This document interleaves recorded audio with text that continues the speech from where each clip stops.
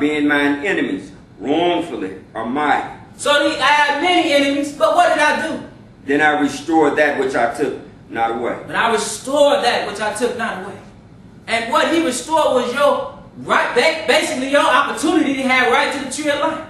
That's what he restored. Let's find out and make sure that we're talking about Jesus. Because again, some of this could be applied today. Some of it could. But we know this can be applied to Jesus. Let's go to the 20th verse. When you're there, you go ahead.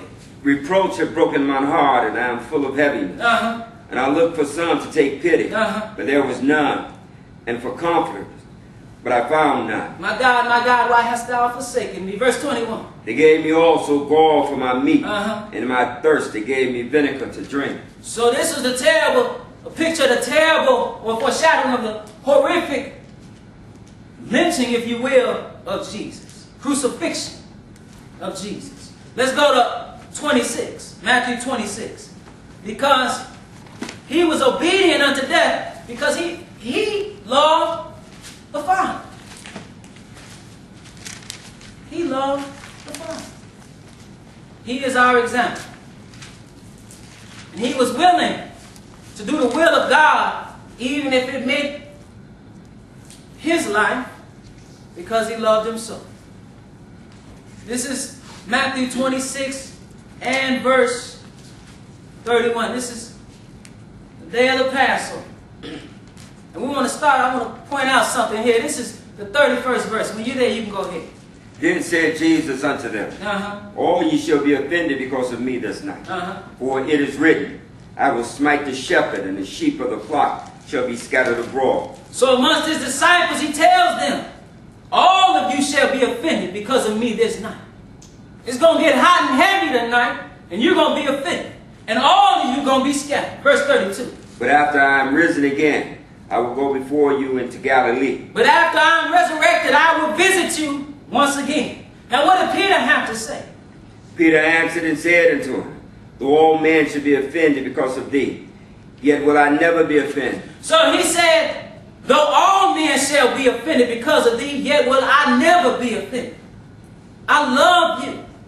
But see, we need to take heed to what happened to Peter, because he failed in this instance. He rejected God because of what he was confronted with. He was afraid. He had fear. We must not have fear when the times get heavy, when the times get rough, when we are faced with persecution and even death. Our love of God must prevail.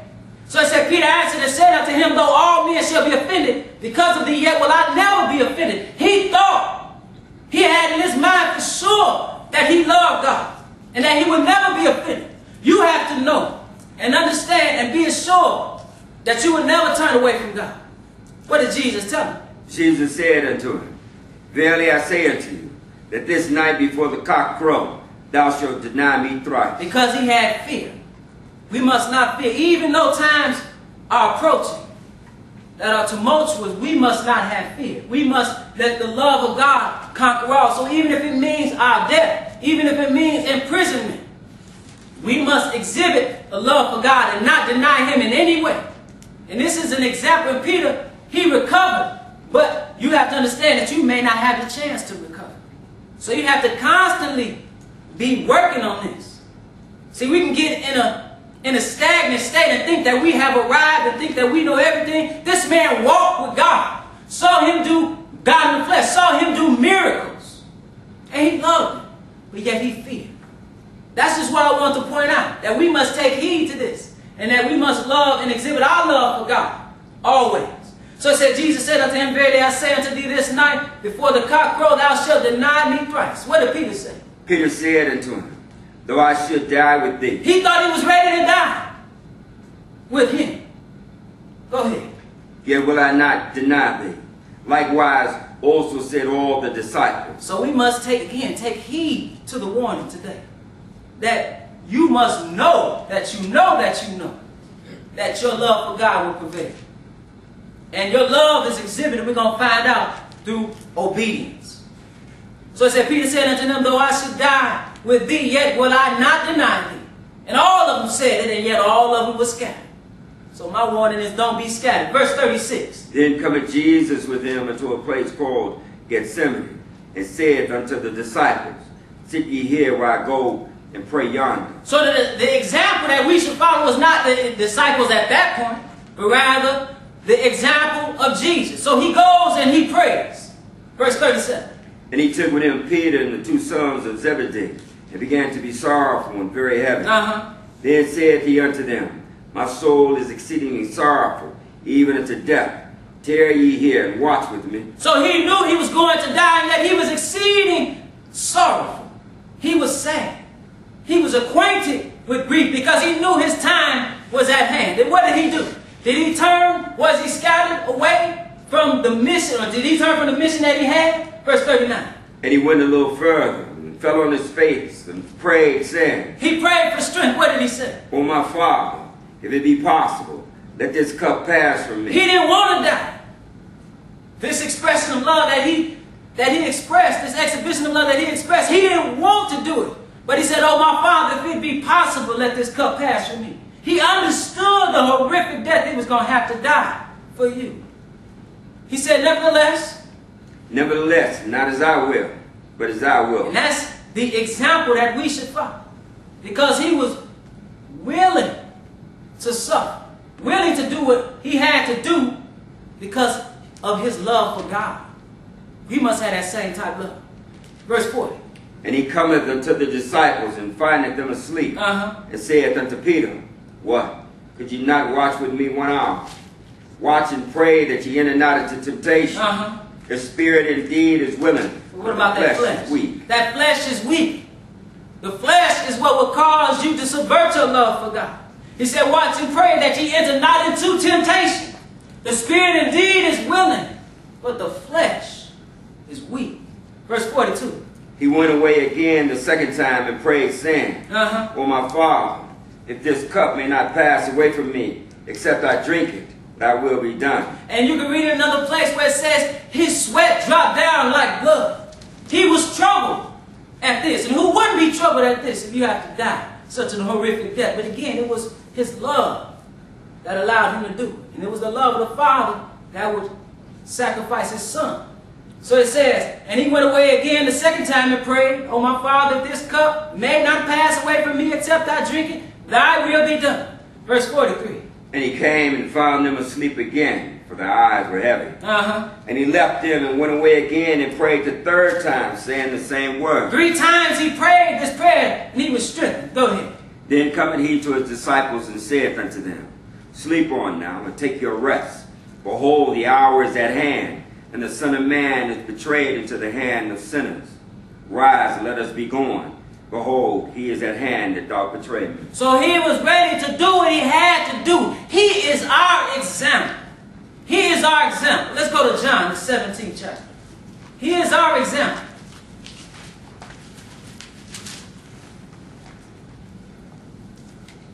He walked this earth as we should walk, totally obedient to the Father. And you're obedient to God when you keep his commands, when you do his will. This is John the 17th chapter. Let's pick up something else here in verse 1. Let's read the words of this intercession that Jesus makes. When you're there, go ahead. Verse 1. John 17 and 1. These words spake Jesus and lifted up his eyes to heaven and said, Father, the hour is come. Glorify thy Son, that as thy Son also may glorify thee. So prior to his death, he said, Father, the hour is come. Glorify thy Son, that thy Son may also glorify thee. Go ahead. As thou hast given him power over all flesh, that he should give eternal life to as many as thou hast given him. So he says, as thou hast given him power over all flesh, that he should give eternal life, or life eternal to as many as thou hast given him. Verse 3. And this is life eternal, that they might know thee, the only true God, and Jesus Christ, whom thou hast sent. And that's how we know the Father through the Son. He said, and this is life eternal, that thou might know thee, the only true God. You may look up and have faith and believe in God, in Jesus, and Jesus Christ, whom thou hast sent. Go ahead. I have glorified thee on the earth. I have finished the work which thou gavest me to do. In his intercession, you see his testimony. His testimony was that he said he's glorified him on the earth. And he's finished the work which thou, he said, which thou hast gavest me to do. We have work to do. We have work to do as well. We want to have the same type of testimony. That when it's all said and done, we've done the work that God has given us to do. That we've been obedient to his laws, statutes, and commandments. That's what we want. The same thing that Jesus did, the way in which he walked, we want to walk the same way. Let's go to 1 John. Because he was obedient unto him unto death. And let's find out. Let's find out. All those that are of God, what they do. 1 John 5. Because Jesus died and became the first begotten of the dead. And became the true Son of God. 1 John 5 and 1. 1 John 5 and 1. And when you're there, go ahead. Whosoever believeth that Jesus is the Christ is born of God. Okay, go ahead. And everyone that loveth him, that begot, loveth him also, that is begotten of him. Okay, so it says, whosoever believeth that Jesus is the Christ is born of God.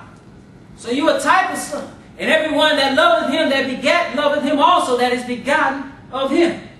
Go ahead, verse 2. By this we know that we love the children of God. So we love our fellow with the children of God. How? When we love God and keep his commandments. When we love God and keep his commandments. Verse 3. For this is the love of God. For this is the love of God. How do we exhibit love of God? See, the Father exhibited love to us by sacrificing his Son. Jesus exhibited his love by enduring that sacrifice. And how do we exhibit our love? That we keep his commandments. That we keep his commandments, and his commandments are what? And his commandments are not grievous. His commandments are not grievous. Turn over real quick to Matthew 11. Matthew the 11th chapter. His commandments are not grievous. This is not something that you should not do. Matthew 11. Matthew 11. And verse 28. When you're there, you can go ahead. Come unto me, all ye that labor and are heavy laden, and I will give you rest. So, this is Jesus. He's saying, come unto me, all ye that are laboring, are heavy laden. Laboring with being in bondage, and a slave to sin. Come unto me, all ye that labor and are heavy laden. You are heavy laden because you're carrying the consequences of your sin. And he's going to do what? I will give you rest. You come to me, I'll give you rest. 29. Take my yoke upon you. Learn of me. For I am meek and lowly in heart. And ye shall find rest unto your soul. So you will submit to my laws, my statutes, my commandments. You will have rest unto your soul. What about his yoke? For my yoke is easy and my burden is light. Because if you take this yoke, he said my yoke is easy, my burden is light. It'll make your life better, and then you will have life eternal. But yet if you will continue to be a slave to sin and in bondage to sin, you're going to bear the consequences in this life, and then in the life to come, you're going to burn in the lake of fire. So that's why he said my yoke is easy compared to that, and my burden is light. Let's go to John the 15th chapter. John the 15th chapter. Did we finish first John? No. All right, let's go back to 1 John. Thank you. 1 John 5.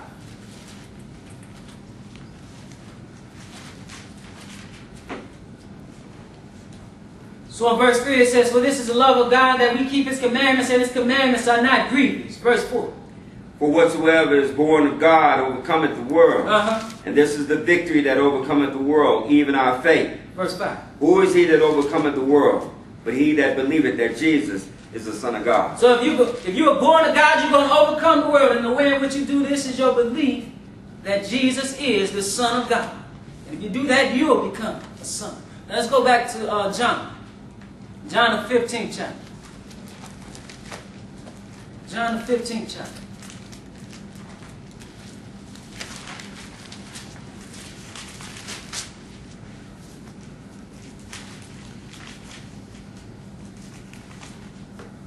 Because he is an example. John 15 and verse 9. When you're there, go ahead. As the Father hath loved me, so have I loved you. Continue ye in my love. So as a disciple of him, as a follower of Christ, you are to love like he loved. So he said, as the Father hath loved him, so you are to love. He said, continue in that love. Verse 10. Everybody has something to do in this relationship between the Father and the Son and us. It says, as the Father hath loved me, so have I loved you. Continue ye in my love. Verse 10. If you keep my commandments, ye shall abide in my love. And that's how you abide in the love of God. If you keep my commandments, ye shall abide in my love. Go ahead. Even as I have kept my Father's commandments. He is an example. Even as he has kept his Father's commandments, even unto death. Go ahead. And abide in his love. And abide in his love. Let's go to 2 Corinthians.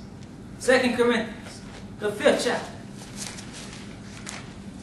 Because after such a love is exhibited to you again, you should feel obliged. You should feel convicted to show reciprocity, to show love back. 2 Corinthians 5 and verse 14. 2 Corinthians 5 and verse 14. When you're there, you can go ahead. For the love of Christ constraineth us. It's the love of Christ that constraineth us, that keeps us from doing what the flesh would want to do. It constrains us. Go ahead.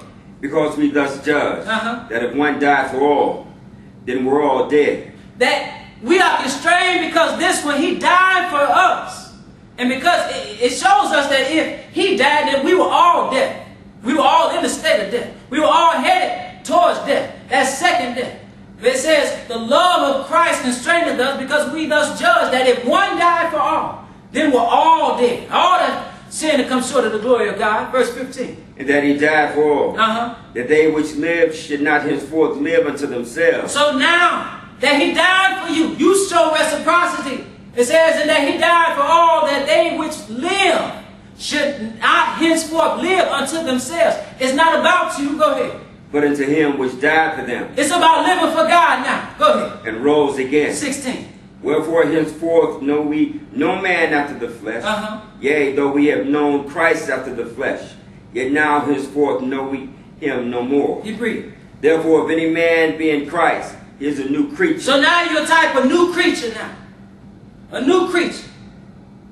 Verse, keep reading. Old things are passed away. Old things are passed away. That old man and that old woman is passed away.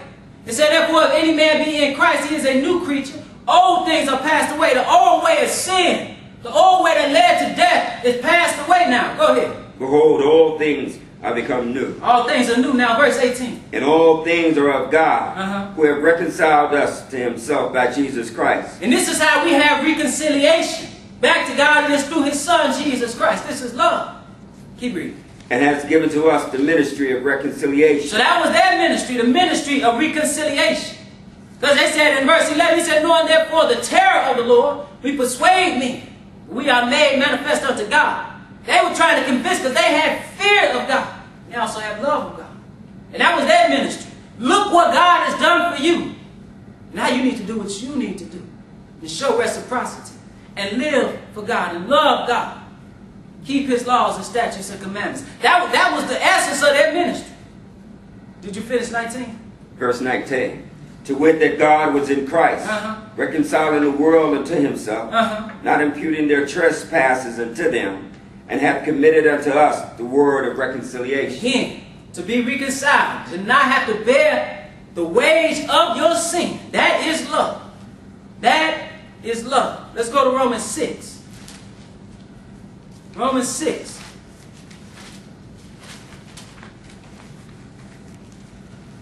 Romans 6 and verse 1. When you're there, you can go ahead. What shall we say then? Shall we continue in sin that grace may abound? God forbid. So how could you continue in sin after the Lord has showed you his grace? The grace was that he gave a sacrifice. It all started with his love. It said, what shall we say then? Shall we continue in sin that grace may abound? He said, God forbid.